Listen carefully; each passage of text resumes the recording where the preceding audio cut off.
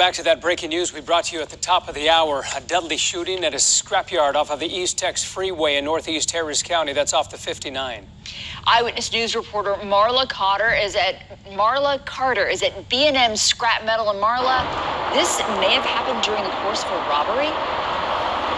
That is right. That's what investigators are saying. Very active scene right now, Elisa. As you can see, investigators still on scene trying to gather additional information. Here's what we know, that this scrap metal yard opens around 8 a.m. An employee was found shot just outside of the office this morning. Investigators are looking at it as an apparent robbery, still looking into the exact cause of this shooting. But there are several people that have been detained, a number of people, including a possible suspect. That's all we know at this time. Of course, we will stay on this story and continue to bring you updates.